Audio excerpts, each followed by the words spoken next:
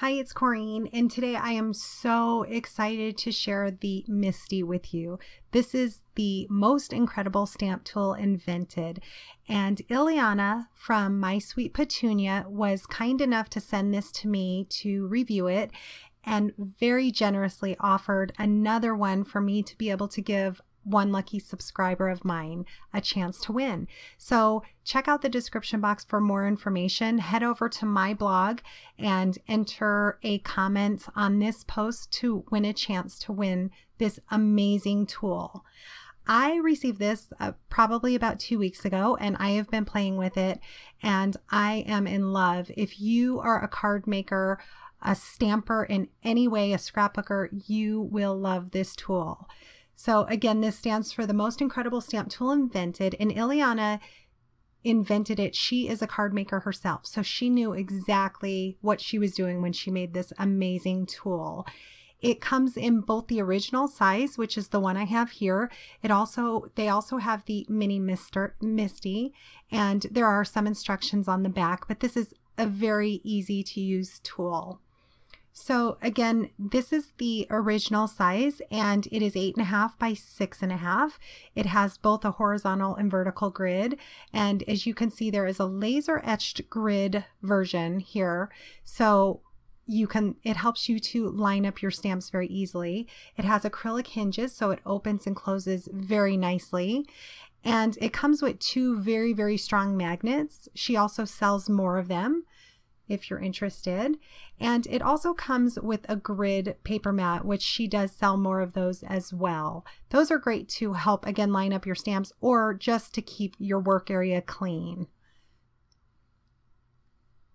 It gives you just enough padding so when you're pressing down, it gives you a little give. This mat also comes on the inside, and this you want to remove if you're using cling rubber stamps. It adds enough height with clear stamps that you get a perfect image, but you remove that when you're using cling stamps.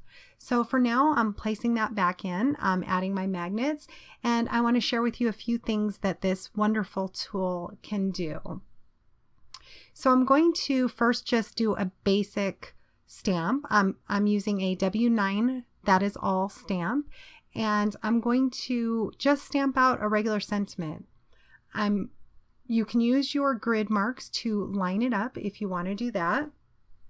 I'm just going to place it down and eyeball it. And I'm going to choose a larger stamp and a smaller stamp. I'm choosing the word perfect. And you are. So the first thing I'm doing is lining up my piece of paper right in that left-hand bottom corner. And as long as I always line it up in that corner, I will always be able to line up my stamps perfectly if I need to stamp them more than once. So I'm using my magnets to hold my cardstock in place. I'm going to line this up. Again, you can use your grid if you want to do that. I'm just going to eyeball it, place it exactly where I want. Once I'm happy with the placement of that, I'm going to close my lid. Now, if I was working on my actual card, I could also place a temporary piece of card over it and stamp it down to see if I was happy with the placement of it. I've never stamped these before, and when you get a brand new stamp set, you want to condition them by stamping them off a few times, but with the MISTI, you don't have to worry about that. So I can go ahead and just press down on my acrylic lid, lift it up. Because they're brand new stamps, they're very sticky, so it's going to move my cardstock. No big deal. I'm just going to place it right back in that corner, put my magnets on it to hold it in place, and now it's going to be exactly where I want it. So I'm going to ink these up. Again, these are brand new stamps. You normally want to condition them by stamping them off a few times because you will not get a good stamped image the first time. Here I inked it up, but I purposely did a bad job to show you. So just give it some light pressure, pick it back up, and look how bad that first impression was. First of all, I didn't ink it perfectly. And second of all, like I said, it's a brand new stamp, so it's not going to most likely stamp perfect the first time. But with the MISTI, you don't have to worry about that. Just place it right back in your corner and re-ink it, re-stamp it. You can stamp it as many times as you need to get a perfect impression. So I'm inking it up very well this time. I'm going to give it some light pressure. And I'm still not happy with that. If you look closely in the R and the T, there's still a couple of white spots. That's most likely because it's the first time I'm using this stamp.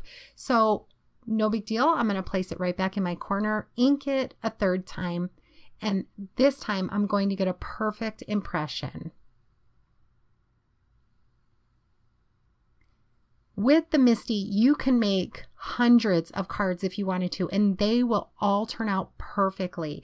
If you do all your sentiments at one time, then go back and do all your images at one time, you're going to get the exact same look on every single card. And look how perfect that image is this time. That's amazing. So then you want to go ahead and clean off your stamp.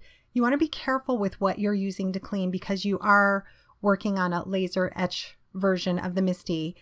The grid mat is laser etched. So in the store at My Sweet Petunia, they do sell some cleaning supplies for that, which I do plan on picking up. But you want to, if you're going to use a baby wipe like I did there, you want to make sure to go ahead and use a baby wipe with no alcohol in it.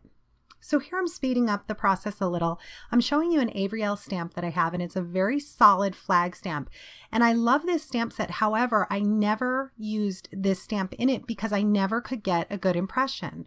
So every time I would pull it out and go to use it, I always got a bad impression from it. So I shied away from using it. Now with the MISTI, I can use it and I'm going to get a perfect impression with it. I'm inking it up with Simon Says Stamp, or excuse me, Hero Arts Pale Tomato, and look how bad that is. That's how it would turn out for me. Therefore, I never use this stamp set. Now I can just place my cardstock right back in that corner, re-ink it, give it some firm pressure, and I'm going to do it one more time, and look how perfect this stamp set is. So because of this MISTI, it allows me to use stamps that I have been shying away from using, and look how it retained that white border. When I've tried in the past to line it back up, I've screwed up lining it up perfectly and it would never retain that white border. Here's another thing that you can do with the MISTI. I'm using a W+9 die cut. It says the word amazing, and if you want to stamp directly on your die cut, it's very hard to do without the MISTI if you're trying to line it up yourself. But all I'm doing is placing down the negative back in my work spot, putting that die cut directly back into the negative space, lining my stamp directly over it, picking it up with my acrylic lid, and now I'm going to ink it up with the same Pale Tomato, press it down, and I'm going to get a perfect stamp directly on that small die cut. That's almost impossible to do if you're trying to line it up yourself. So another great thing that you can do with the MISTI is use layering dies. I'm using a Just Right layering die called Wild Roses. And I'm placing down my largest first layer of flowers and a stamp. I'm going to be using some Hero Arts bubblegum ink for the first layer, inking that up very well. I'm going to use olive, soft olive for my leaf, pressing that down, and I'm not happy with that. So I simply am placing it right back in my corner, inking it up again. Again, do this as many times as you need to get the look that you're going for. So here I do it 3 times. On the 3rd time, I'm extremely happy with it. Press that down. And I'm very happy with the flowers. I'm not happy with the leaf. So I'm simply cleaning off my flowers, removing those from my acrylic lid, and then I will re-ink my leaf and stamp it again. If I was working directly on a project, I may have ruined the project because of this.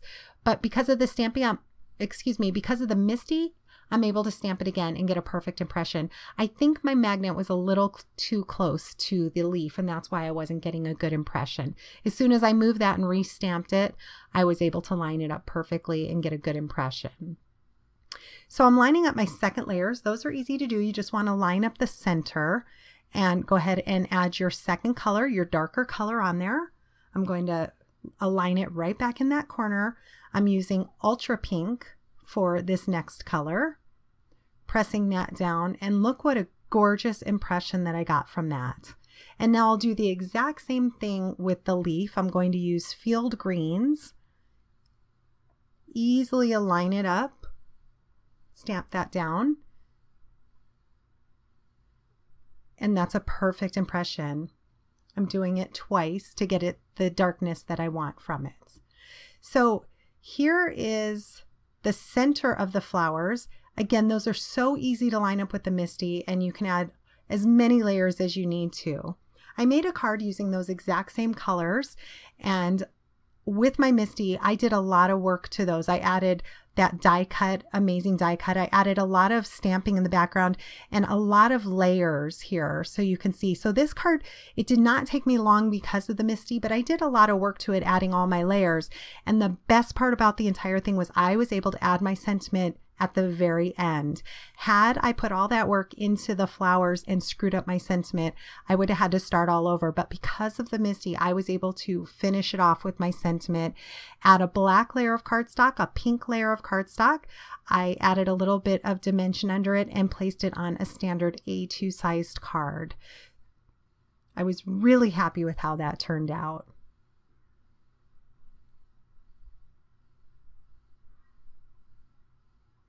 The next thing I'd like to share with you is a large background stamp. I'm using a just right upcycle wood grain background. I'm taking out my foam piece because this is a cling mounted stamp. And this is another stamp that I tend not to use very often because I never got a good impression from it. It's a wood grain, so you don't need the best impression from it. So I have kept the stamp, but I always shied away from using it.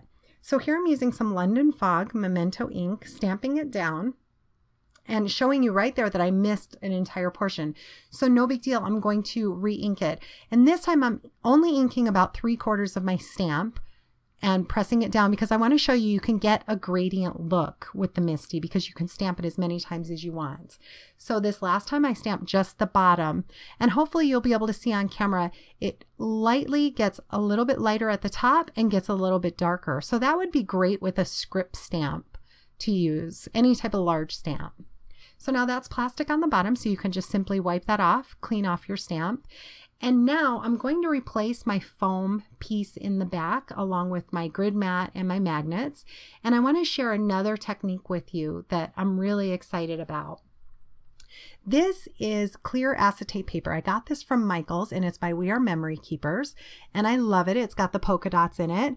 This I like to use in different type of journal books or make pockets out of or smash books. And I want to show you that with the MISTI you can make your own. I'm using a piece of CorenesCreations clear cardstock, and I'm going to place this in the MISTI. However, I'm not placing it in the corner. I'm going to use my grid mat, line it up more towards the center of the MISTI. And a way that I can do that to keep it in place, I'm going to place my magnets down and use a pencil to mark exactly where I have it. So when it moves and I need to replace it, I have pencil lines to show right where I had it in the first place. So now I'm going to use some StazOn Opaque.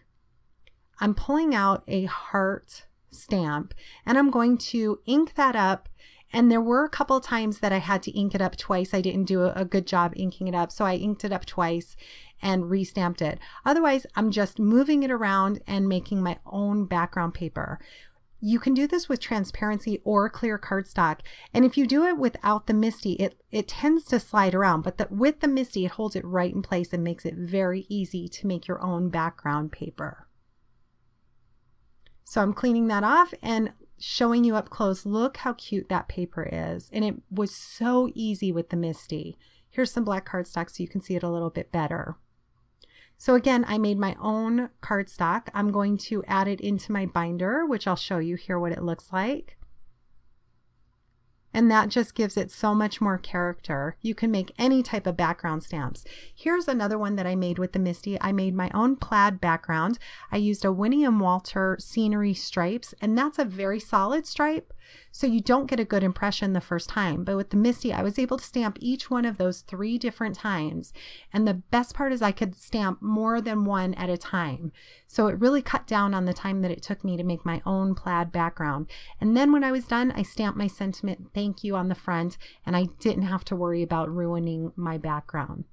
So here in a nutshell is the MISTI. It truly is the most incredible stamp tool invented. Ileana asked me for a very honest review, and honestly, it's one of the best tools for stamping out there. Check out My Sweet Petunia and also stop by my blog, enter the contest to win a MISTI. And thank you, Ileana, for allowing me the chance to review this amazing tool. Thanks for watching.